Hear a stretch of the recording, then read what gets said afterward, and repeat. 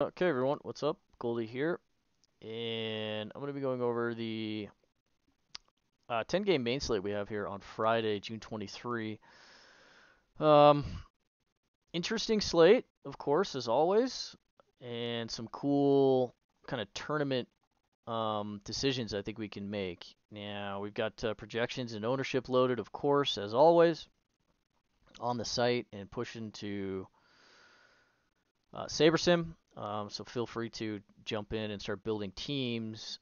Um, you're gonna have to balance kind of the red and white winged elephant in the room, so to speak. In the Angels at Coors Field against Kyle Freeland tonight. A lot of ownership going to come to them naturally, and maybe one more real obvious spot or pretty heavy ownership spot. That's Toronto against Cap in Toronto. So they're going to see some ownership too, and then everybody else at the moment pretty spread out. So I think we can probably try and spread out ourselves a little bit, get to some decent tournament spots, and same thing on the mound here. I think there might be some exploitable ownership um, inefficiencies, right, that we could kind of go after here. And we'll get into that as we get into the games, right? So let's just start. We got some weather today. Let's start there, right? Here in the Texas Yankee game, we also have to worry about it in Baltimore and in Philly. So right, it's these first three games on the docket. Everywhere else should be pretty good to go. It looks like you might have to worry about some kind of fishy pop-up storms or whatever in Colorado. Happens quite a bit in the afternoon sometimes there at Coors, but most of all, it's just these three games up here. Everybody else should be good. Um, a while to go yet until we'll be able to really see how these storms are going to develop. So I wouldn't be surprised if one or even more, more than one of these games, um, is postponed or delayed or something. So we're gonna have to deal with some stuff. Only a couple of spots that you really might want to get to anyway, I think. So let's just kind of go over it, and we'll start with Texas and the Yankees. This is kind of one of those spots I would like to get to personally. Right, I want to play Texas again. I want to play them every night. I want to go after Clark Schmidt.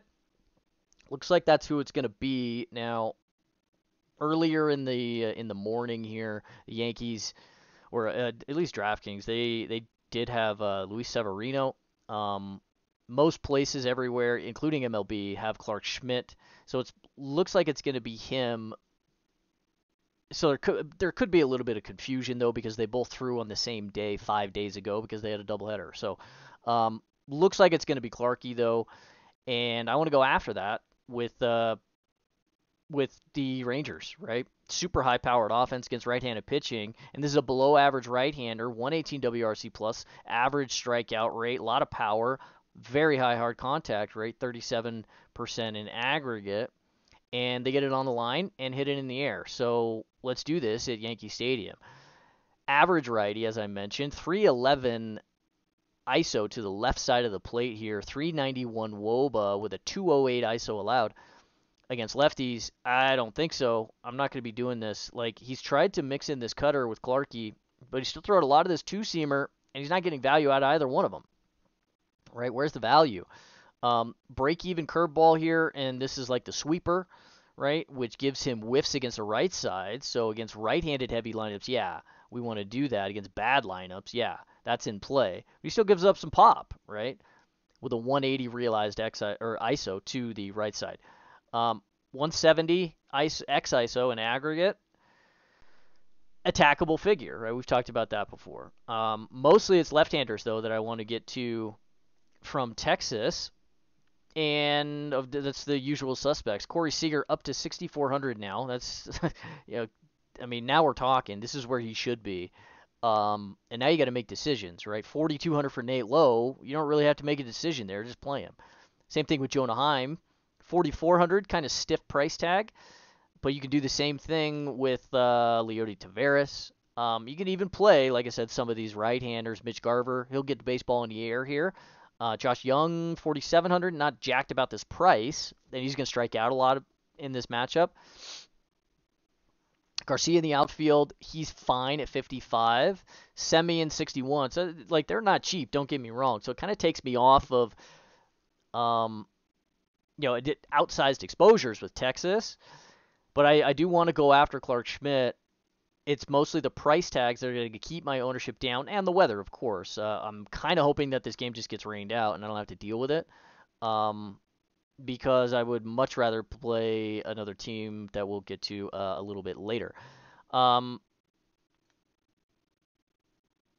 so yeah, I'm kind of lukewarm on a lot of the offense in this game. I don't really want to go after Dane Dunning necessarily with the Yankees either. Now he's 5,700 for Texas. If we didn't have any weather concerns to worry about, I think this would maybe put him in play because the Yankees are bad, man. This is a terrible, terrible offense. Um, they got shut out again yesterday, or damn near shut out again. Um, like Stanton is hitting 105 or 110 since he came off the DL. Donaldson doing the same thing. The only capable hitter, like Anthony Rizzo's been slumping for a month and a half. The only capable hitter in this lineup with any consistency right now is Gleyber Torres. Like DJ has been out a little while because he's been dreadful this season. Um, so they're keeping him out of the lineup, and they're missing Judge, of course, still. So this, unless they're hitting the baseball over the wall with like Jake Bauers, right, or the occasional Billy McKinney dinger, um, like nobody is scoring for the Yankees over here. They just can't do anything. They can't create. And when they're not hitting for power, they're just striking out a lot. They're not walking. I mean, outside of Rizzo, he walks all the time, but this is a really bad offense. So that might even put Dane Dunning in play. And at 5,700, like he's got a 30 value score here. This is not nothing. The problem with Dunning, like you can't really get excited with him. He's only got a 15% K rate. He's very efficient with the fastball mix here, sinker cutter. This has been an excellent cutter pitch for him against the lefties this year, really suppressing a lot of the power. 050 ISO to the lefties. Damn good number there. It's just that he doesn't strike anybody out. So if he gives up any production in pitching to 82% contact, then it's really, really difficult for him to make that back up. So not overly thrilling to play Dane Dunning a lot of the time. 5,700, I think a little bit of this risk is priced in because this offense over here is terrible. So if we didn't have any weather to worry about, maybe you could play some Dane Dunning. I don't really want to play any of the Yankees. I mean, Rizzo's still well priced at 4,000, and this is still Yankee Stadium. Like you still play. I mean, you want to pay 40 a normal price tag for Stanton when he's striking out at a 35% clip or 40% clip since he came back and hitting a $110. I mean, I don't want to deal with that. He's got to show me that he could turn this around. When he gets cold, he gets really, really cold, and you just want to stay completely away from him, especially when his price tag's high. So they're fine price-wise in aggregate. Like Jake Bauers, 2,700, that's fine, whatever. Right? But you really want to go after Dane Dunning with a bunch of lefties here, even at Yankee Stadium? I mean, I don't really, because he still gets a good number of ground balls here, $140 in aggregate. Keeps it on the ground for the most part, doesn't give up a lot of power. So he's very serviceable, I think, at 5,700. It's low enough ownership that if we didn't have to worry about weather and real just raw upside, I think that would put him in play for me at 15-20% or something like that to make some things happen. But and to get different, because you're going to need to get different tonight in particular. So he's in play, but like bleh, I don't really want to deal at all with Clark Schmidt. Like I said, I hope the game just kind of gets rained out and I don't have to deal with any of these shenanigans. Let's move on. Mets and Philly. Kodai Senga, I'm not dealing with this either. Like he's still 10,000. He still walks 28 guys at a start. Like I cannot do it. I understand that he's got the strikeout stuff to get out of those holes, but it's still just the pitch count, elevating the pitch count. He's 10,000, right? And unless he can stop throwing so many damn pitches, like there's no way that he's going to be able to get to a regular 6+, because he's got strikeout stuff, which elevates pitch count, and then he's got walks, which elevates pitch count, right? So it caps his upside in being able to go deep enough into games. He's got, what, 4 outings? 5? 1, 2, 3, 4, 5 outings this season of his 13 starts that have been north of 20 DK points. Yeah, sure, 2 of them have been north of 30. One of them at 28, the other 2 at 24, 26, whatever. Those are serviceable starts, right? But the problem is the walks, right? And there's been 3 of these outings, 3 of these starts this year where he has walked one batter, or 0 batters, right? And even in the start where he walked one batter, the most recent one, right, against St. Louis, he still gave up 4 runs. Struck out 8, that's awesome. And you only walked 1, that's awesome. But you gave up 4 runs, right? And you only popped for 19 points. In the other outing where he only walked 1, he gave up 5 runs, right? So he's trying a little bit here to stay so far down in the strike zone and get swing and miss that when he doesn't, like when he starts throwing more strikes, he just pitches to way too much contact, right? And then he gets blown apart, right? Because look at the contact figures. 36% in aggregate here, 191 ISO allowed to the right side, right? Very, very good still against lefties because the split is still a good pitch, but where's the elite value on it? It's just not there, right?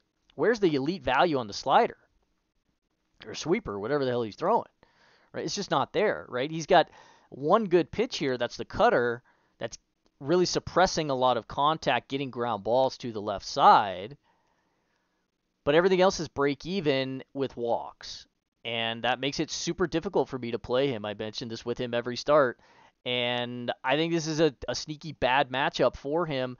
Now, a couple of these lefties, they're going to strike out, right? Harper's been striking out a lot recently. Schwarber, he's been striking out all season. Price-wise, I don't want to play Senga because of the variance that he brings upon himself. And he's too expensive for me to stomach that. I like the ownership, yeah. Does he have strikeout upside in this particular matchup if he doesn't walk anybody? Yeah. But I'm just going to have to leave him on the shelf. So until he's an $8,500 arm here, given this walk rate. And like I said, it's not like it's a super inconsistent walk rate. He's walking 3 batters every damn start. So I just can't do it at this particular price tag. There's some other guys I'd rather play. And I don't really want to go after Philly, generally. They can capitalize, certainly. They got guys that will hit the baseball over the wall, or they can. They haven't really shown it this year so far. Overall, 102 WRC plus average K rate, average hard contact, average power, etc., average creation offense, and they're expensive too. So I don't really want to stack against Senga, even though it puts them in play because he walks people. It's their price tags that's really going to take me off, and of course the weather here. 5,600 for Schwarber. He's going to strike out a lot in this matchup, and he's going to walk a lot in this matchup. So that's basically 2 of those at bats that you could just throw out the window for Schwarber, right? And Senga didn't give up a lot of power, so kind of at 5,600, kind of got to come off of that. You hope that Senga just walks the whole country, and then Schwarber gets 2 or even 3 ABs against a bullpen. I don't know. Seems pretty unlikely. So 56, I'm going to come off of that. 5,800 for Trey Turner. You want to play this? I don't want to do this. He's way too expensive. He's not stealing. He's only got 13 bags this year. Can't get on base. He's hitting like 240, right, with a sub 700 OPS. And you want to pay 5,800 for him in this matchup? I don't really, right? There's hard contact and ISO allowed from Senga, right? But where is Trey's upside this season? Pretty stiff to be paying that price tag. Castellanos, price adjusted, he's my favorite here, 4,300. Harper, you can always play, of course, at 6,000. Like I said, he's striking out. He's probably going to whiff a good bit here, too. JTR, if I'm going to pay above 5K for a right-hander, it's going to be for JTR, not Trey Turner. Even though I don't really, he's got better production numbers, and he's got 10 bags himself this season, whereas Trey's only got, 13. So, not super thrilled about playing the Phillies either, to be quite honest. If I got to choose, it's like a Castellanos Harper JTR stack or something like that. Because I would much rather, in terms of contact, rather play the righties, right? But I don't really want to do that. They're not going to hit for a lot of average. You're just kind of hoping they run into a ball with a couple runners on, which is possible, but at those price tags, you're kind of priced out from that sort of upside. So not super interested in offense there against Kodai Senga, even though I'm fading him. Taijuan Walker on the mound. If I'm going to choose full stacks, it's got to be with the Mets, but I don't want to play these guys either. They're terrible, right? He's got a pretty equitable sinker cutter split mix, right, that keeps him down in the strike zone. He gets some ground balls, and a lot of the better hitters, right, from the Mets, at least from the left side, right, are ground ball hitters. Nimmo, Frankie Lindor, not so much, but Jeff McNeil, no power there. High contact guy, ground ball hitter. Um, that's where most of the power is coming, but really, he's not giving up all that much power. He's attackable, 170 X ISO, sure, but it's just 30% hard contact rates. He induces a good bit of soft from the righties. That's with the split, too, right? So not super attackable. He pitches to a lot of contact, don't get me wrong. And he's got some walks in him at an aggregate 10%. So that puts some of the Mets here in play. I like the price tag on Frankie Lindor, 4,500. I like Petey at 51, pretty much always. Tommy Phan's been great recently. Outside of that, I'm not really thrilled about playing Starling Marte. He's hitting 240 himself. He is stealing bases, but he's got 3 jacks on the year. There's just no ISO from him anymore. Same thing with Nimmo. So if I had to choose like a 3 or a 4 man even, it'd be like a Nimmo, Lindor, Pete Alonso, Tommy Pham. If you throw in a 5 man, maybe a Marte or a Jeff McNeil, you could play a Frankie Alvarez behind the plate. I think that's okay. He's going to swing out of his shoes here. Fine. But you're going to want mostly line drive and guys that could get the baseball in the air here, and that's kind of Frankie Lindor and Pete Alonso for the most part. A little bit of Frankie Alvarez. So overly lukewarm on this game, pretty much all around. Don't really want to play Taijuan Walker. He doesn't have the upside I'm looking for in this particular matchup with the strikeouts. Likely to get tagged for a run or a couple runs. Not super likely to go way deep into the game. Not interested there. Not playing Kodai Senga, right? And the price tag's on the Phillies too high, and the Mets are a bad offense. So hopefully this game just gets rained out also. I don't have to worry about that. Let's move on. Seattle and Baltimore. Logan Gilbert on the mound. I think I want to play some of this here. Now, initially you're going to balk at the price tag, right? 9,800. This is Baltimore. Whatever. I think this is a playable spot. Certainly at 7% ownership. I think this median projection is too low so far. What worries me, we do have some concerns, obviously, is hard contact to the left side, right? 40% hard and 080 ground ball to fly ball. A lot of fly balls here, and Camden is going to play up left-handed power a little bit more than right-handed power. This is, weather agnostic, okay? So that worries me a little bit, and combine that with the price tag, that would naturally have to just kind of take me off a little bit. But he's got elite control, right? Does Gilbert. 5% walk rate. He'll get onto the barrel. That's the 40% hard to the lefties mostly. But he does it to righties a little bit sometimes as well. Excuse me. And that's with this four-seamer, right? He can get onto a little bit too much loud contact from the righties, and that's what translates into a 172 ISO allowed. But they don't hit for a lot of average, really, to both sides. 243 XBA allowed with a 300 X WOBA, 171 X ISO. Talked about this, though. Anything above 170, it's kind of an attackable figure and something you got to take note of. Where I'm really attracted, though, is the solid strikeout rates, really, to both sides, and he doesn't walk anybody, right? So he's got decent chase, 31%.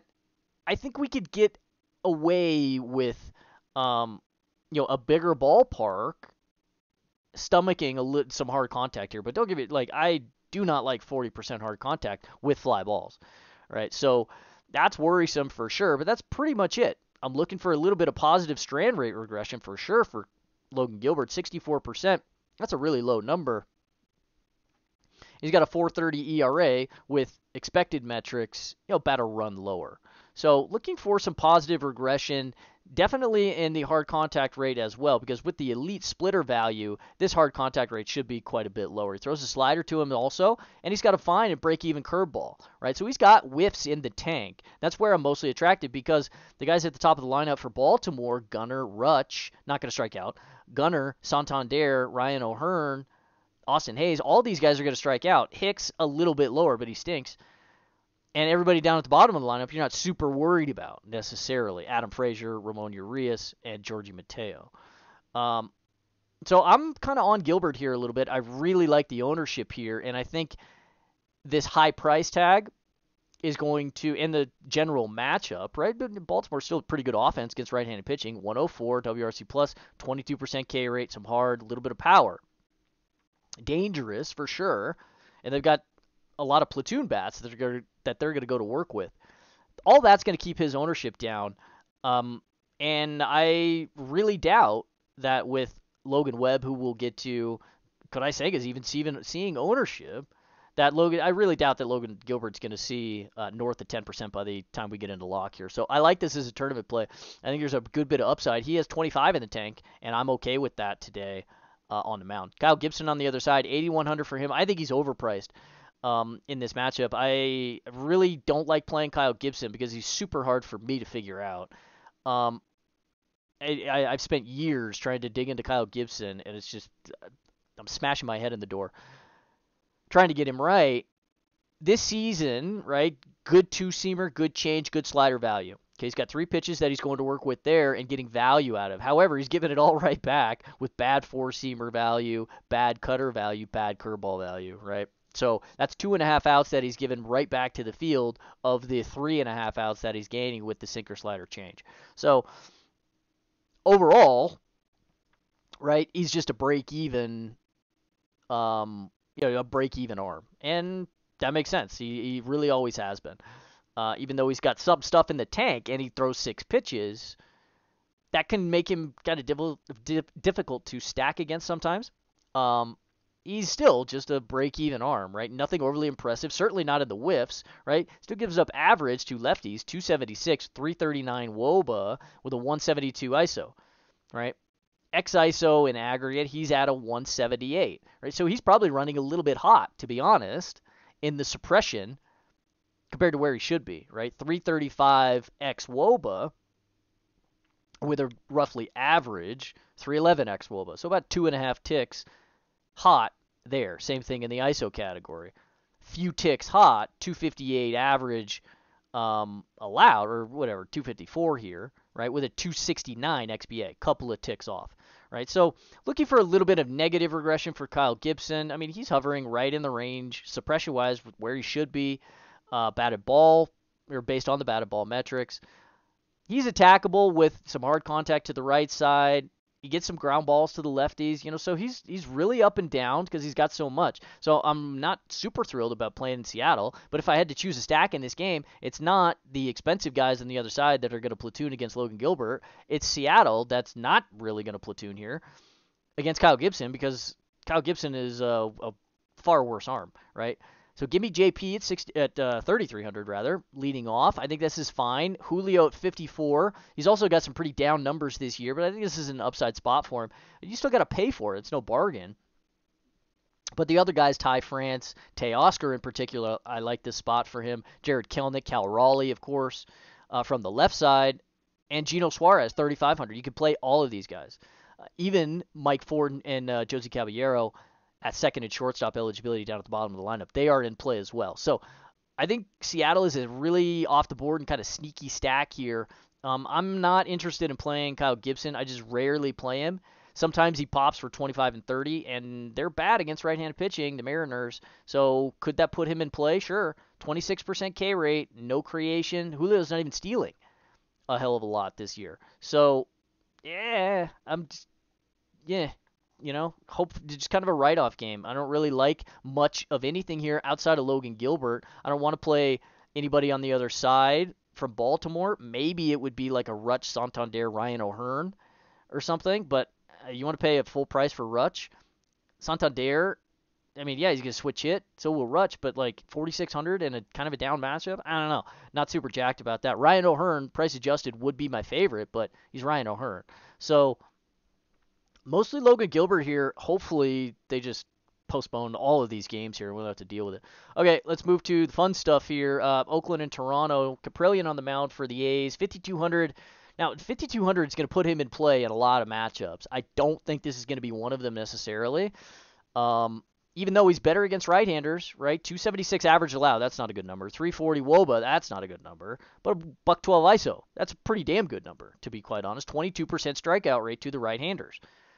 That's average. I mean, it's a tick below average, but it's not bad, right? Not what you would expect. And historically, Caprillian's been really, really bad against both sides of the plate. For the most part, it's gotten a lot of the hard contact issues under control this season, and he's not on the barrel nearly as much, I should say, as he was last year, for example, down like 3-4 ticks or whatever, to just a 7% aggregate barrel rate. It's really strong.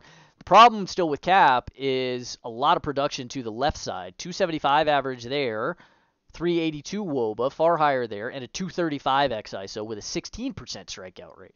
It's walks as well, really to both sides, so he's putting people on base from both sides of the plate, not striking out any lefties, and pitching to a lot of hard contact, 36%, with a hell of a lot of fly balls to both sides of the plate. 060 ground ball to fly ball in aggregate. So he's got a 180 xISO, 243 xBA, and a 339 xWOBA. These are attackable figures, definitely. It's mostly with left-handers, but this is a really, really dangerous team against right-handed pitching in Toronto, and they're all at very playable price tags. They're certainly, it's warranted that they're coming in with the second most ownership today. I think it makes a good bit of sense. And price adjusted, it's got to be Brandon Belt that's the favorite here at 2,500. He's got dual eligibility now, first and outfield. He'll probably be in the 3-hole, and even though he's striking out at a ridiculous like 38% clip or something this season, Cap's not necessarily going to do that. So it's a good spot for him. He's still hitting the baseball hard and hitting it in the air. So that's a fine batted ball matchup for him for Belt, that is, because Cap's still giving up some hard contact. But all the righties, yeah, definitely. Springer, Bichette, Vladdy, Matt Chapman, they've really only got, 3 pure fly ball hitters. That's Varsho, that's Brandon Belt, and Matt Chapman. Danny Jansen, I guess. That are pure fly ball hitters, right? That are going to match up pretty poorly in terms of the ground ball fly ball split here. But they're still going to make a lot of really hard and good contact. I think that puts them squarely in play. But don't be surprised if Cap survives here a little bit. He's sometimes very hard to stack against because he gives up so many fly balls. If he's off the barrel a little bit here, this could help him survive. He's not going to go deep, so it makes me really uncomfortable clicking in 5,200 and playing him. But if I land on a couple of these teams, I don't think it's the craziest thing in the world. I mean, let's not get it confused. It's really crazy, and I probably won't do it because this is a very dangerous offense. But it's in play, I think. Chris Bassett on the mound, I think this is less in play than 24 or 25% ownership is suggesting here. I don't want to deal with this. Look at these numbers against left-handers. 175 hitters this year, 285 average allowed. That's a huge number. 416 WOBA with a 331 ISO allowed. Out of control bad. 21% strikeout rate, 10% walk rate, 075 ground ball to fly ball, 37% hard. Every single metric here is terrible from the left side. I want to go after this with Oakland, and they're popping once again in value. It's again because they're cheap. This is a damn good spot for a lot of their lefties. Ryan Noda and Seth Brown in particular, J.J. Bleday, Jace Peterson. You could even play Tony Kemp here and not throw up in your mouth while you're doing it. Tyler Wade, they just brought up, and they'll have him from the left side as well. He's super cheap. Every single one of these guys is 3,300 or less. And 3,300 is Esteury Ruiz, who leads the majors in stolen bases. So let's do it. I want to get to some Oakland here, and if we want to get to some expensive guys on the mound, and I think or some expensive stacks, I think this is how we can do it. They're really not going to be all that popular because they never really are. But I think this is a killer spot for Seth Brown, a killer spot for Ryan Noda. Same with J.J. Bleday. And every one of these lefties that I mentioned, I think is a fantastic spot for them going after Chris Bassett. Now, that said, this is still Oakland, and this is still a bad offense. 25.5% K rate against righties, 85 WRC plus. They don't hit for power, and it's hard for them to hit the baseball over the wall. So that puts Chris Bassett squarely in play because any right-hander in baseball is in play against Oakland. but not at 25% of my teams. I want to get leverage with Oakland on the other side. I would not be surprised if Chris Bassett gets blasted here and gives up a real crooked number to some of these Oakland lefties. I'm going to have a good bit, and I'm just going to like close my eyes and hope they get there. Because I don't like stacking Oakland, of course. Certainly on full 10-game slates or whatever. But we're gonna have some because these numbers against lefties are just way, way, way too bad. Super, super attackable. Now he's very good against righties. The strikeout stuff isn't necessarily there, but like look at the delta: 082 ISO allowed to the righties versus the 331 to lefties. $150 ground ball to fly ball versus the 075 to the lefties. Right? 20% soft to the righties, 24% hard versus 15% soft and 37% hard, right, to the lefties. Huge, huge splits here for Chris Bassett this year, and I want to go after that with some of it's probably just going to be short stacks that are the most equitable, but throw in Asterio Ruiz. Like I said, if we're expecting and hoping for 2 and 3 run home runs from the lefties down in the middle of the lineup, well, who the hell's going to get on base ahead of them? That's likely to be Asterio Ruiz. And he's got bag upside, so let's do it. So I don't really want a lot of Chris Bassett. I'm going to have some just as a little bit of coverage because if I get blown out, I mean, Chris Bassett could very well throw a complete game here against Oakland, you know what I mean? So I don't want to get totally washed here by fading a righty against Oakland, but I'm going to have a good bit of them on the other side. So I like offense here, definitely. I think Cap is sneaky in play, but Oakland is as well. Okay, let's move on. Milwaukee and Cleveland. This is another kind of just sort of game for me. I'm not super interested. I don't want to play Wade Miley against Cleveland because he doesn't strike anybody out. Cleveland doesn't strike out. Is this a suppression spot for Wade Miley? Like maybe, but he's only going to go 5. He's got upside for maybe 6 innings if he's rolling. And like he would have to give up 0 run, maybe 1 earned run and strike out like 4 or something. I mean, is that in play? Yeah, I guess it's within range. But at 7,000, I'd rather not pay that price tag. I'd rather just not even deal with it and continue with fading both Cleveland and the pitchers on the opposite side. I mean, this is a bad offense, man. Even against lefties, 19% K rate, yeah, it's great. But 90 WRC plus, they don't get on base, they don't steal, they don't hit the ball over the wall. 140 ISO, sub 140, 26.5% hard contact rate. It's just not attractive with a $130 ground ball to fly ball. They're going to hit a lot of baseballs on the ground here, and it's just really not fun to play Cleveland on full slates. Now, a couple of these pieces are definitely in play, price adjusted, right? Ahmed Rosario's in play because you can go after Wade Miley with some righties here. Hard contact at 35%, 080 ground ball to fly ball there. He'll give up 150 ISO to them with a 13% K rate. These are attackable figures a little bit. He's got a 209 X ISO.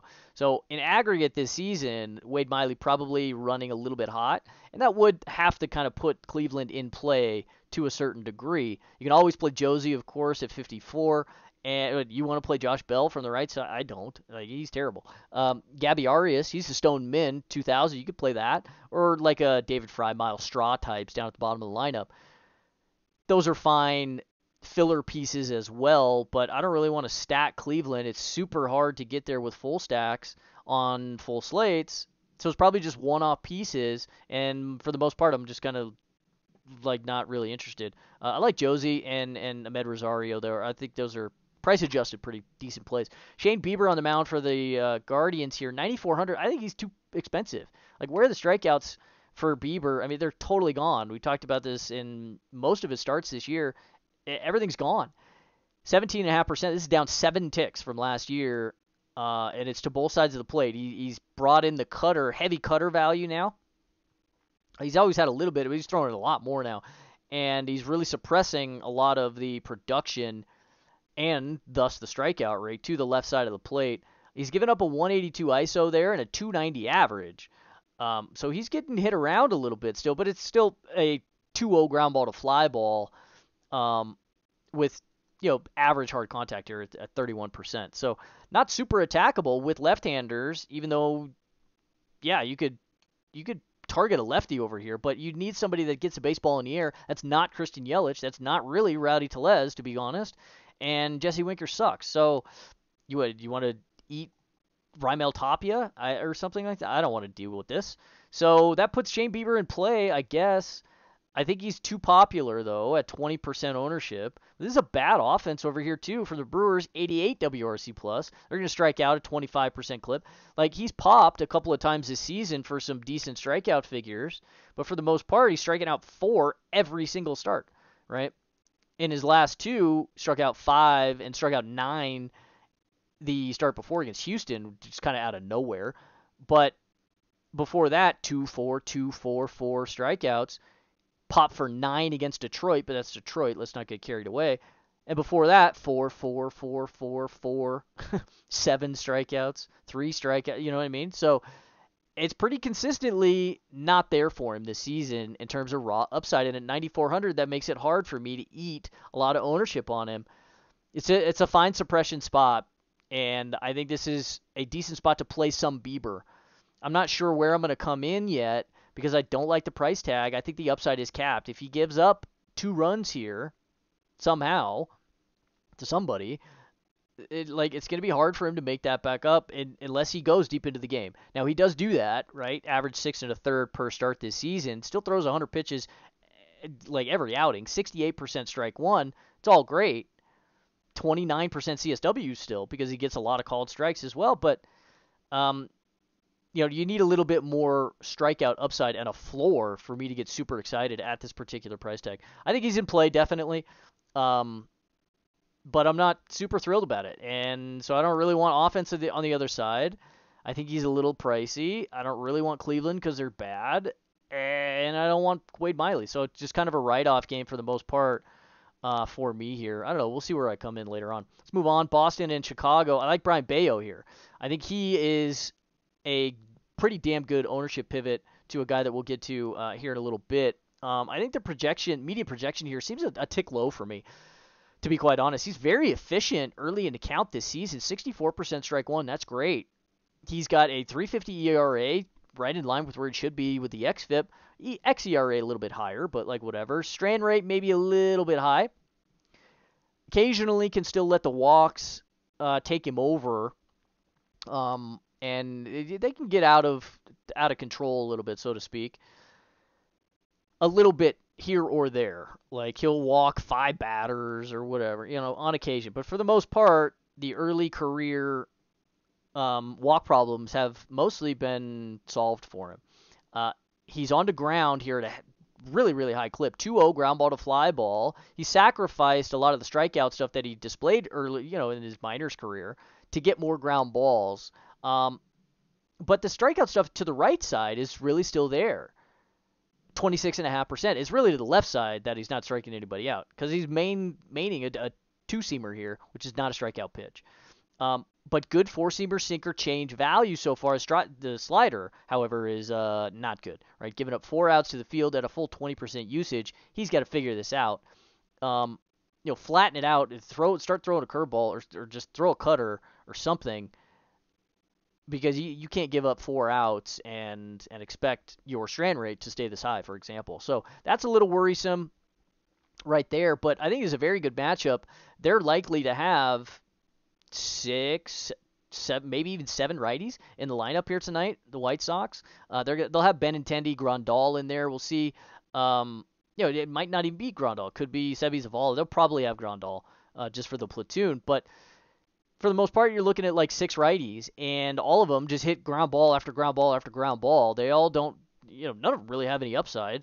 Luis Roberts, the only one that hits the ball out of the yard and over the wall here. Tim Anderson hits like 3 ground balls per fly ball against righties or something stupid. Eloy Jimenez does the same. I don't really want to pay normal price tags for these guys. Benintendi stinks. Doesn't have any upside for DFS at least. Andrew Vaughn, like Jake Berger, you want to play these guys right on right when they strike out? I really don't, So I think this puts Brian Bayo in play. 8,400. I'm not super thrilled about the price tag. Would love it if he were like 79, 78, something like that. But I think at 10, 12% ownership, he's squarely in play because And this number is really not going to budge because Musgrove, who we'll get to, he's going to garner all of the ownership in this range, and he's, 8,800. So I think this puts Bayo in play. It's a pretty good matchup because he's very good against the right side. 2-0 ground ball to fly ball, no line drives, right? 33% hard contact, but I don't really care about that with a 2-0 ground ball to fly ball. 153 ISO with the 26.5% Ks. It's strong. So I want to get to that if I can. I think this is an upside spot for Bayo. I think the projection looks a little bit low. Giolito on the mound for the Sox, 9,600, fishy price tag, I think, in this particular matchup. If I got to choose, I'm just going to play Logan Gilbert. He's not as popular, right? And I think it's a better matchup for Gilbert, strikeout-wise, than going after Boston, who doesn't strike out really much at all, right? They've got Jarren Duran. He'll strike out, of course, but Justin Turner, Yoshida, Devers, not so much. Even Adam Duvall doesn't strike out at a ridiculous clip. Casas and the guys down at the bottom will whiff, right? So there's some strikeout stuff there. But platoon-wise, Giolito is a bit more standard, this season, giving up 2 homers per 9 to the left side of the plate, 219 ISO, big number, right? Not so much an average. He just gets on the barrel there with a full 10%. That's a little concerning, right? So many fly balls, though. It makes it really hard to get jacked about stacking Boston. Number one, their price tags. Yoshida's 53 still. Devers 57. You could play him. That's fine. But I don't want to play Tristan Casas. He's a heavy fly ball hitter, and he strikes out a lot. He'll walk, sure, but Giolito's, his walk problems, not really as concerning as they were last season, for example. So I think he's in play. I'd prefer Gilbert, I think, but I'm all right. Like we saw with Joe Ryan and a good above average arm can do to even a good lineup, right? I don't necessarily think back-to-back complete game shutouts are really in the tank for a starting pitcher opposing Boston, but it's in play. I'd prefer it if he were like 88, 9,000 or something like that. I'd be a little bit more attracted there. But I think he's in play. The barrel rate does concern me, and neutral ground ball to fly ball to the right side, a little concerning there. And he's got a 190 X ISO, so little fishy here with an 81% strand rate. Probably about a run's worth of regression coming to Giolito. Not super thrilled about playing him against the Sox here tonight, but once again, I don't really want to play them on the other side. It'd probably just be a short stack, Justin Turner, Masataka Yoshida, or a Rafi Devers mix in an Adam Duvall, maybe. Something like that. If you want to do something crazy, get to a 5-man. David Hamilton, he's a stone min at shortstop. They just called him up because Kike's been awful. And Connor Wong behind the plate. I think he's a fine play if you get to full Boston stacks, but not really going to go out of my way to do that, I don't think. Pretty far down the list for me. So that's kind of where I stand, like Bayo, but pretty much off of offense. A little bit of Giolito, I think, maybe. Pieces here or there where they're well-priced. Yoshida, Devers, I think that's fine. Okay, let's move on. Here's the Angels at Coors Field. 6,800 for Patty Sandoval. I just can't do it. If he were 6,300, I think maybe you could consider. And I suppose because the Rockies are so bad against left-handed pitching that Patty might be in play at 68 here. 63 WRC plus, 27% K rate. It's the line drive rate that really makes it hard for me. They still hit line drives. They don't hit for really any average, at least compared to the average they hit for against righties. All right, they're down at 230 against lefties, 142 ISO, playing all their damn games at Coors Field. I mean, this is just egregious how bad this team is. 32% hard contact really is just average, right? Not impressive. So that would put Patty in play. The problem is he's got a 17% K rate. He just doesn't throw it past anybody, and he's got super difficulty, I suppose, whenever he gives up any production, earning that back because he can't throw it past anybody. He gets so many ground balls that's more likely where his outs are going to come from. It's not whiffs. So high ground ball rate here, an arsenal that does play at Coors Field, staying down in the strike zone, heavy slider change mix, right, to both sides. And he stays down with the four-seamer as well. So this would put him in play at very low ownership. It's a pretty shrewd tournament play. I think he's got maybe 18 to 20 in him. But outside of that, I don't really want to do it. I'd probably just rather play the Rockies and and hope that maybe the bounce I've been looking for from the 63 WRC plus, uh, rears its head tonight. But I mean, I still respect Patty from a suppression standpoint, but from a strikeout standpoint and a floor standpoint, if he gives up any production here, even just 2 runs, he's going to have to go 6 innings, and he really hasn't been doing that all season. You know, for this to be a serviceable outing, he's likely to get run support, so you might squeeze an extra 4 points out of him here. Uh, so that could put him a little bit more in play, but overall, I'm just kind of like meh about it. I'm not going to be playing Kyle Freeland, right, on the other side, certainly. Even at 5,000, this does put him in play, but I'm just not going to deal with it against the Angels and do it at Coors Field. Now, he got bludgeoned in his last outing against Atlanta, and this is a kind of a similar team. Obviously, the Angels are not nearly as good as Atlanta, but 109 WRC plus with a 165 ISO, 33.5% hard, 260 average that they hit for against lefties. And this is at Coors Field. It's going to play up a lot of these guys' power here. In particular, Taylor Ward, Brandon Drury. He has always hit pretty damn well at Coors Field, going back to his time with the Reds and the Padres and Arizona as well. Hunter Renfroe, this is a pretty good price tag for him and a fine spot for him to kind of get off the schneid. Chad Wallach has had really good numbers in a short sample this season against lefties. Luis Rengifo, I love playing him. Unfortunate that they stick him down at the bottom of the lineup, but and of course, Trout and Ohtani go ahead. But however, right, keep this in mind. Ohtani is 6,700 today. I think this is the highest price tag we've ever seen for a hitter. I could be wrong. I don't think we've seen a 68, but Ohtani's right here at 67 now. They're finally just pushing these guys up to where you've got to make decisions. Trout is 65, even though he's been pretty marginal all season. It's a very high upside spot for everybody in the Angels lineup tonight. You can play everybody top to bottom, and there's plenty of guys down at the bottom that are cheap enough to make getting into a 6,700 Ohtani and 6,500 Trout very workable. Drury's 5,000. So, it's not nothing there, but certainly attackable and very workable getting to Angel stacks tonight.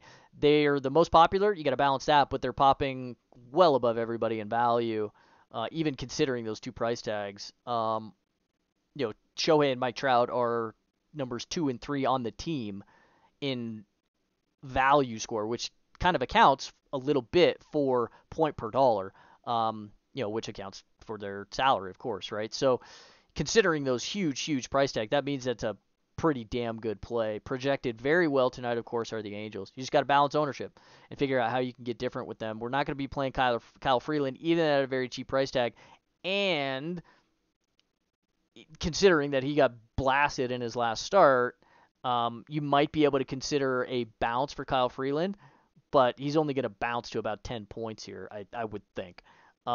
His best outings have not come at Coors Field this season. He had one. Nope, that was last year. Right, so his outings at Coors Field, let's see here. He's got one decent outing. That was Washington early in the season. I was reading this wrong, as a matter of fact. He did have a good outing against Philly and against Milwaukee. Well, Milwaukee's bad at home. Every other outing, though, has been, gulpy to say the least. So can't really go after even a very attractive price tag here with Kyle Freeland. Maybe in a super deep tournament stuff if you land on a Kyle Freeland team or something, just on the off chance he pops for 18 points. You'd get ridiculous leverage on the field. Problem is, you still got to get there with the rest of your team, and you'd have to hope that Toronto gets there or something like that, and then you get there with it. So it's super low probability play.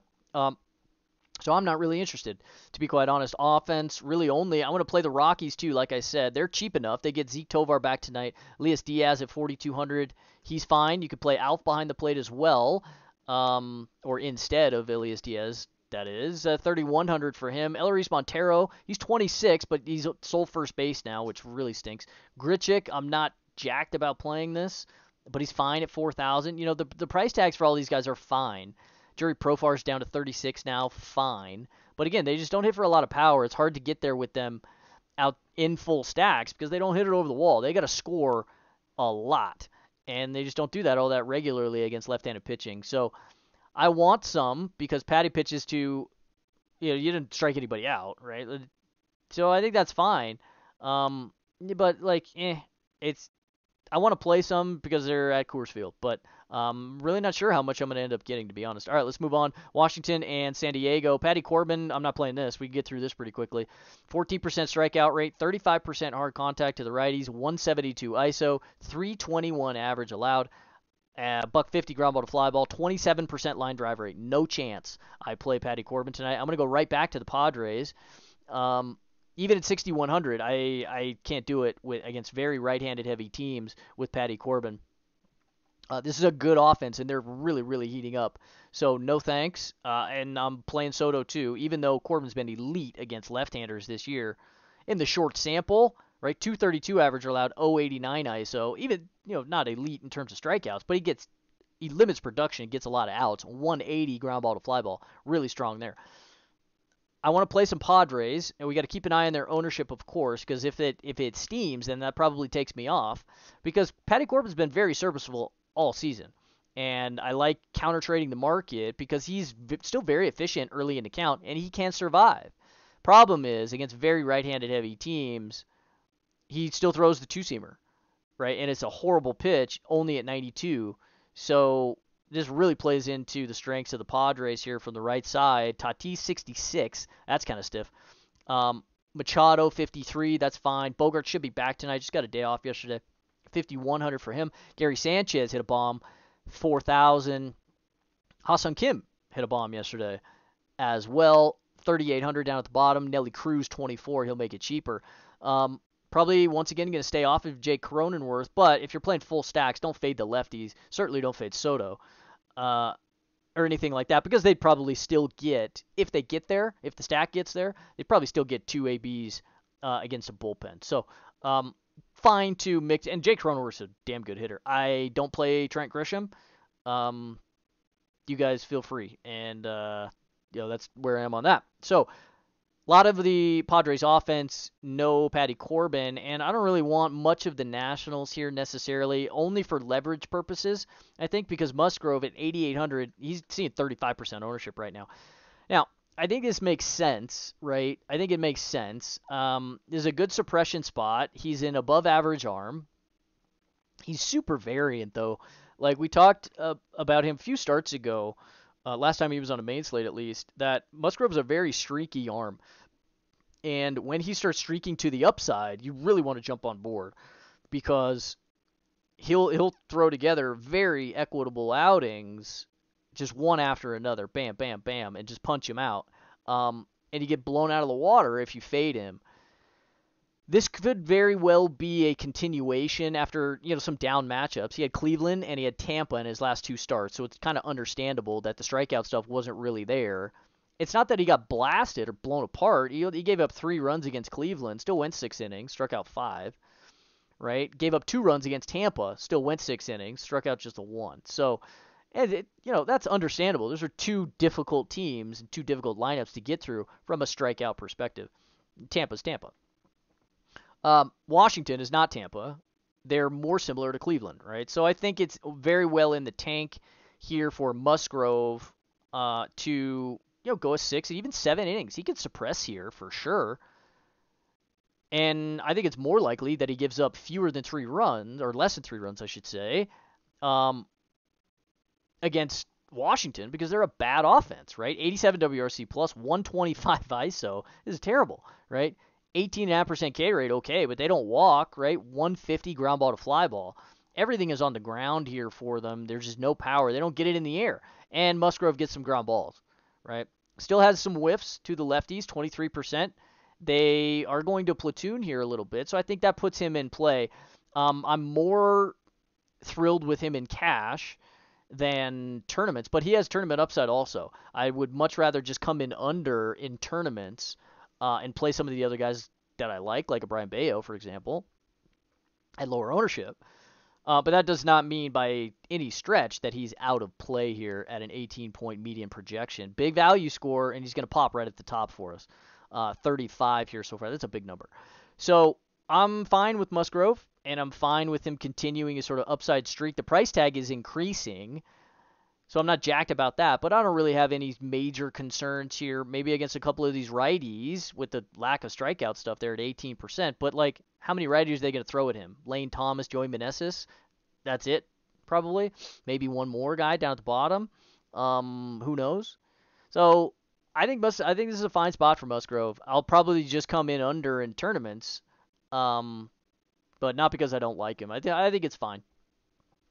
Even though I generally don't like going after Washington just because they're a hard strikeout matchup. That's why I'd prefer him in cash. I think he's more likely to suppress than strike out a lot of guys. So I would have maybe some slight upside concerns for tournaments at high ownership. But he's very much in play. Okay, let's move on. Houston and the Dodgers. JP France, I want to go after him. I don't want to play him. 7,400, no thanks. Not against the Dodgers. 55% strike one, not all that impressive. 20% chase rate, no thanks. This is a super patient team, and he's going to be throwing it over the plate to these guys. Doesn't have any chase, right? And he's going to give up a good bit of sort of reverse split production here. 260 average allowed so far this year, 351 WOBA with the 250 ISO, 17.5% K rate. Not dealing with that against Dodgers. 36.5% hard contact rate with 0.75 ground balls per fly ball, north of 21% line drive rate, 2.5 homers per 9. That's probably a little noisy, but like whatever. Still the Dodgers, 83% strand rate, looking for downside regression for him to the tune of about a full run, and the Dodgers are a pretty good offense to make that happen for us. The problem is getting to them due to their pricing. 63 for Mookie, 62 for Freddie, 57 for Will Smith. Like, come on, you can't full stack these guys and be comfortable with the rest of your team. It's just insanely difficult. Max Muncy might get him back tonight. We'll see, but he's 5,000 also, and he's hitting 190 on the season. JD Martinez 5,000. He's been great, so I'd prefer him. If I had to choose between like him, Mookie, and Will Smith or something, just because he's the cheapest. But all of them are great from the right side, and you can always play Freddie. And you can play Max Muncy, sure, even though he's been pretty dreadful all year. You're going to have to play if you want to full stack the Dodgers. Some of the guys down at the bottom, whether that's David Peralta, James Outman, or Jason Hayward in the outfield. Miggy Vargas you can mix in. Probably stay off of Miggy Rojas. But, so the Dodgers are definitely in play because I want to go after JP France. I don't want to play him really at all, even if I don't end up with a lot of the Dodgers due to their pricing. I would like to get as much as I can because I really don't think JP France has all that much upside in a spot like this. He's going to pitch to a lot of contact, I think, and I'm looking for some negative regression for him against one of the best teams in baseball. Emmett Sheehan on the mound for the Dodgers, 6,500. He was good in his first start, right, against the Giants, but the Astros are not the Giants, right, and this is not Double-A, where Emmett Sheehan is coming up from, right? Is he in play at 6,500? Maybe, if you want to take shots on a low or an arm with a little bit of upside, sure. He's got some velo. He's got 96 in the tank with a damn good velo delta on the change. Look at that, 13 miles an hour worth of delta here. And he's got a full 3 pitches, right? This is fine. But once again, this is Houston, and Houston is not going to strike out at nearly the same clip that the Giants were, right? 22.5% versus whatever it is, 26.5 or 25.5% against righties for the Giants. 96 WRC plus for Houston, still missing their best hitter, right? Of course, but I think these guys are very much playable. If you want to go after a young arm here, I think this is all right. I think he's probably too expensive for me to want to take shots against Houston. But if you want to try and just capitalize on some variance, and it's like, hey, he's a young arm, they've never seen him, play this kind of game. I don't think that's horrible. He's going to have trouble getting strikeouts and getting through the top half of the lineup, though, with Josie Altuve, Alex Bregman, Kyle Tucker. Yander Diaz, he'll whiff a little bit, but I think he's a damn good catcher play at 3,000. They might DH him or something, have him in the 4-hole finally, now that they've got Josie Abreu, they're moving him down the list because he's terrible. Jeremy Pena's price tag finally down to low 4Ks, 4,200. He's playable now. And Corey Julks, I like this a decent bit if he's in the lineup tonight, 2,600. So we'll see what they want to do at the bottom. I don't want to play the Jake Myers, Martin Maldonado shenanigans. No, thank you.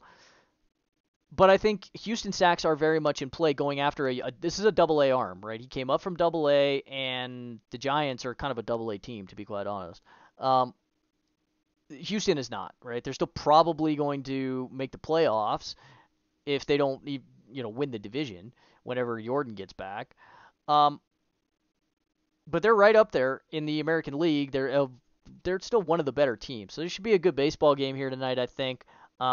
Sneaky offense, if you can make this happen. I prefer stacks of Houston because they're far more attainable to get to. I really like their price tags, like Bregman, and I like Yainer Diaz a good bit. Of course, Kyle Tucker.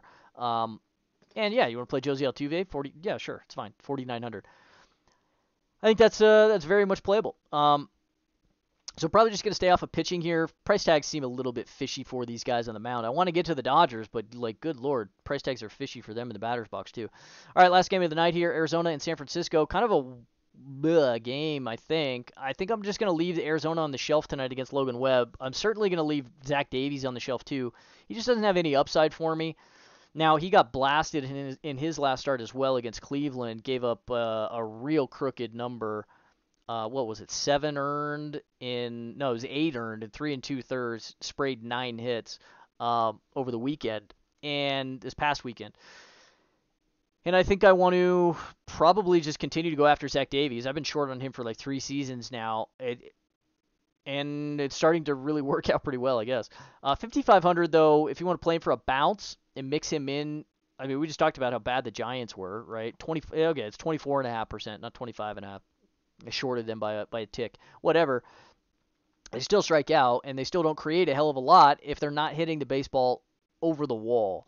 Now, that's the kind of the problem that we're going to run into with Zach Davies. He pitches to a lot of contact, but it's not over-the-wall contact, right? He stays off of the barrel. 5% barrel rate, just a 2% raw homer rate. He's only given up 3 dingers all season. Now, he's been hurt. He's got a shorter sample, but right, we just look at these raw numbers. He's got 3 home runs allowed in 7 starts. He's given up half a homer per start.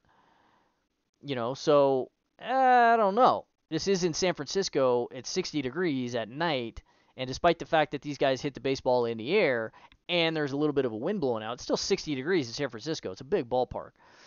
So when they're not hitting it in freaking McCovey Cove, like where's the creation coming from? They don't steal bases. And they got a lot of guys hurt and dealing with some nagging injuries. Lamont Wade, he's got a side that he's dealing with, or an oblique or something. Keep an eye out on that, or an eye out for that. See if he's in the lineup tonight. I don't really want to play Tyro at 52 at second base, to be quite honest. Jock Peterson, yeah, I play him against pretty much everybody in baseball. 4,700, that's fine. J.D. Davis, little intriguing here at 4,000. I think this is okay. But Zach Davis, for the most part, been pretty okay against righties this year, even though he does pitch to a lot of contact. I'd prefer mostly the left-handers here. Not super thrilled about playing the Giants, and to be honest, they were hovering about 5, slightly over 5 in the run total in the betting markets here in the early morning here, and somebody came in and whacked them pretty hard. They're down to about 4.5 now. So you got to keep an eye on that. They're going to get resistance at the 5, and that's usually a pretty strong indicator that a team is unlikely to pop for a pretty big number when they see betting resistance at a significant total, like 5 runs. So I don't know, kind of lukewarm on the Giants. I'll have a couple of pieces here or there just for some late night coverage, I think. But full stacks, I'm not really excited about, to be quite honest. Lamont Wade's a little expensive for me, I think. Especially if he's dealing with an oblique or a side or whatever. I do like Jock and I do like J.D. Davis. You'll see what they do down at the bottom of the lineup. I'd rather play like Yainer Diaz in L.A. than Patty Bailey at 300 more expensive in San Francisco. You know what I mean? So, I'm mostly lukewarm on the Giants here. Logan Webb on the mound, I do want to play him, I think. I think he's very much in play. This is a difficult matchup, but I really like going after bad teams or bad arms with the Diamondbacks instead of good arms, right? Logan Webb is a pretty good arm, I would say. 25% aggregate K rate this season. hell of a lot of ground balls, 2.6 ground ball to fly ball. Stays off of a line, right? There's some hard contact a little bit to the left side, but like whatever. He's got 2.5 ground balls to fly ball. I don't care if it's only 35%. Doesn't get hit for a lot of average, a little bit more so to the righties, but still a very workable figure here. There's no power, right? And once again, this is in San Francisco at night. So he's super efficient, 66% strike one, 35% chase. Really, really good changeup, two-seamer change mix here. Super equitable for him. And I think at 10-4, I'd much rather play him than Kodai Senga, I'll tell you that much. So yeah, I'm okay with paying, to what, 20, 25% ownership on the guy. Might be able to get a little bit of leverage on the field and get over here. I think this is okay, even though this is a very dangerous lineup to go after. It's still a good matchup for Logan Webb because, I mean, do you really want to play Corbin Carroll at 5,800 tonight against a good arm in San Francisco? Yeah, probably not. I mean, the ballpark's going to play up his skill set in terms of speed. He hits one in the corner there and triples alley, like, yeah, he'll run forever. But 5,800, like, you're really paying for that. Jerry Perdomo would probably be my favorite price-adjusted play here, from the left side at least, for the D-backs. I don't really want to pay regular price tag Ketel Marte at 5,000, no thanks. So, outside of that, don't really want to play any of these other guys, Christian Walker, Lourdes, Manny Rivera, Alec Thomas. I don't want to deal with it. So just give me some Logan Webb. I think he's a pretty good play, and I think the ownership here is probably a little bit low. Looks a little fishy low to me, given his underlying metrics. So I'm on board with that. Very little offense here, piece here or there, but for the most part, just a good bit of Logan Webb. Okay, so I think that's it for the breakdown. Let's go over a review here. Keep an eye out, once again, on these top 3 games for weather. And hopefully, like I mentioned in those breakdowns, hopefully they just all get rained out and I don't have to deal with them. If we do have to deal with them, I don't want any pitching here in the first game. Maybe a Dane Dunning here or there, but probably not because of weather. And give me some Texas. I want to go after Clark Schmidt if the game plays. I don't want Kodai Senga. I don't want Taijuan Walker. Some sneaky stacks here, definitely, but like their price tags are really kind of taking me off. I'd prefer the Mets if I had to choose, but the Mets are bad. Philly, probably just short stacks because they're really expensive. So, kind of a write-off. Seattle and Baltimore, I want to play some Logan Gilbert, so I hope this doesn't get rained out, in that respect. Because I think it's a very attackable, kind of a sneaky spot here against Baltimore. They'll strike out at the top of the lineup a little bit. And I think Seattle stacks are very much sneaky as well. So of the 3, I'd prefer that this game plays because I don't want to play Kyle Gibson. I want to stack against him a little bit, play some Seattle. Hopefully they're getting off the schneid a little bit offensively because they took apart Domingo Germán yesterday. When the guy can't cheat, he ends up giving up 8 runs. Who'd have thought? In any case, hopefully they're starting to heat up a little bit, and Kyle Gibson's very much attackable, of course. Oakland, Toronto. I'm going to play some Oakland here against Chris Bassett. I'm going to have some because this is Oakland. But I really like the lefties here from Oakland a lot. And probably come in under the field on Bassett, I would think. And probably with the field, maybe even over. I don't know. On Toronto against Caprillion. Maybe with the field. I hate stacking against Caprillion, but this is a really good spot for Toronto. Milwaukee and Cleveland. No Wade Miley, I don't think, for me. Maybe some Bieber. Yeah, he's in play. But it's the price tag is going to keep me off of a lot of him. And some other guys in the range I think I'd rather play. They just have higher upside, namely Logan Gilbert. Cleveland pieces, sure, against Wade Miley. Like a righty here or there, Med Rosario, Jose Ramirez, something that maybe Miles Straw at the bottom of the lineup if he can get on base. Sure, I guess. Overall, kind of a write-off game here for me, too. Don't really want any Milwaukee for the most part. Boston and the White Sox. I like Brian Bayo here a good bit. Maybe a Boston piece as well, like Rafi Devers, Yoshida, something like that, against Giolito. I think Giolito's also in play. I don't really want any of the White Sox, to be quite honest. Yeah, I'm mostly on Brian Bayo here. I think he's a really good pivot off of Musgrove. Angels, Colorado, Patty Sandoval, and Freeland, I'm just leaving them on the shelf, I think. I don't think I'm going to need or want to get to Patty Sandoval, to be honest. Probably just offense here. A lot of LA where I can make it happen. And some Colorado, too. I think those are good tournament stacks. Whenever they're at Coors Field, they're a good tournament stack. Washington, San Diego, maybe a Washington piece here or there, like a, I don't know, Luis Garcia, Corey Dickerson, or something like that. But that's pretty much it. Um, I think Musgrove's fine. Prefer him in cash just because of the ownership, and I have upside question marks in this particular strikeout matchup. But I think he's perfectly in play. But I'd rather play Brian Bayo and pivot if I need to get there, or just don't have enough to get all the way up to Musgrove. Houston and the Dodgers. I think Houston is a pretty kind of shrewd tournament stack here, going after a really young Double-A arm here, Emmett Sheehan making his second start in the bigs.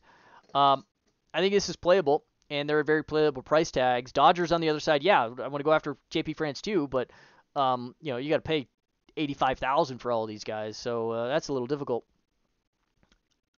And last game of the night here, Arizona and San Francisco. We talked about this. Mostly just Logan Webb here and an offensive piece here or there where they are well priced.